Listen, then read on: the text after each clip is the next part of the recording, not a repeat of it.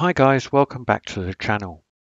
Today I'm going to take my Raspberry Pi and swap it over from a wired connection on the Ethernet onto a wireless connection.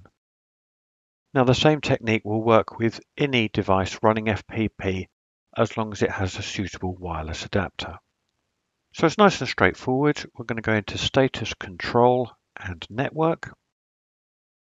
I just need to check the regulatory domain and make sure that I've got the right country selected.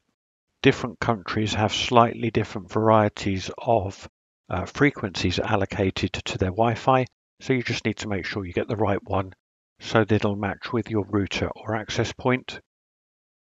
So I need to go for United Kingdom. I'm then going to select my wireless LAN adapter from the interfaces available.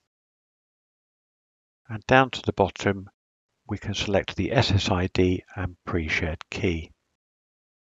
If I click in SSID, it gives us a list of all the ones that it's found locally. I'm going to select PRS demo and I'm going to enter my pre-shared key.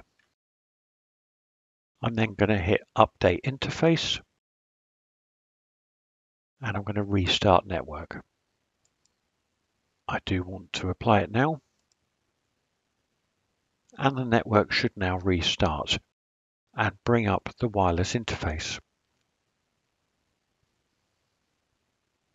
And there it is, we've got a new wireless interface connection on our network. If I now unplug the wired connection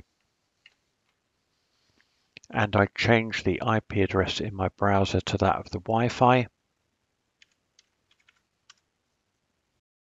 there we go. We can see that we've now connected to the new wireless connection on my Raspberry Pi.